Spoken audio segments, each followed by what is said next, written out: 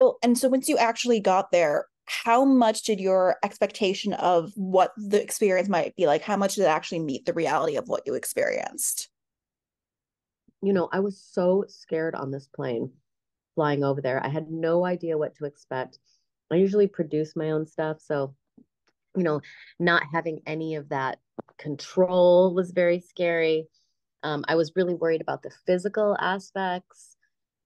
Even physically getting to where we shot this was harrowing for me. Like we flew to Sydney and then I had to take a 4 hour trip to the middle of the outback, a 4 hour passenger plane trip. And as soon as I landed, they wanted me to immediately get in my outfit and I couldn't stop vomiting. So I mean, it was it was a physical challenge for me all the way. Um, but yeah, it ended up being, you know, socially like super fun, and I just really wasn't expecting that. So um, I just am really happy that I did it. Well, I've heard you guys have a cast text chain. How has that been kind of keeping those relationships post the series, and what has it been like reliving the series with them as it's now airing? Well, it's funny because I have some of the people on the text chain saved wrong.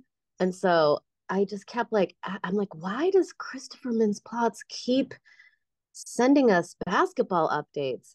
And so I realized I have some like, some of the names wrong saved on my thing. So I tried to get those all straight. And then also some of the people on the text chat are people that I don't haven't met yet because they, as you know, 4 new people are coming. So that's a little weird as well. But it's always fun to keep in contact. And, a few of us watched the pilot or the first episode together, and that was really fun. Yeah. What was the most unexpected kind of relationship, even if it was temporary, that you got out of this? Who was the kind of the person that you bonded with that you maybe would not have seen coming?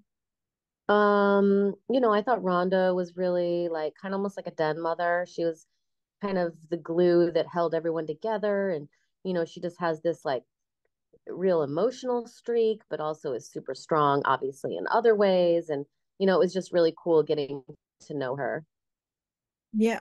You guys were put through, as you mentioned, in the physical element, a lot of really crazy challenges. What for you was actually the hardest? The absolute hardest for me was putting on this oppressive 60-pound outfit that when I latched it all together, I couldn't breathe very well. A lot of times it would fog up, so I couldn't see it all. I couldn't even stand carrying the 60 pounds of equipment. I feel like if they do a show like this again, they should maybe troubleshoot the equipment and possibly some of the things that we were carrying around. Maybe there's a way to make it lighter. Um, but I think, to their credit, the producers really wanted to simulate this Mars experience, and everything we were carrying in this backpack was essential. So, we kind of had to have it like that. So, Yeah. As a viewer, the bile week that you guys had was certainly a difficult one to watch. How was it actually, was that as bad as it looked on screen as you guys were kind of trying to clean up the bile, or was it uh, dramatized a little bit for reality TV effect? no, it was not dramatized for effect. It was disgusting. And when I asked what it really was, it was actually they had put fake vomit in it. Like there's like movie vomit that still makes you want to vomit and smells like vomit. So that's what they used. Isn't that charming? That sounds just as bad as it appeared on TV. I know. I'm like, why don't you just use real vomit?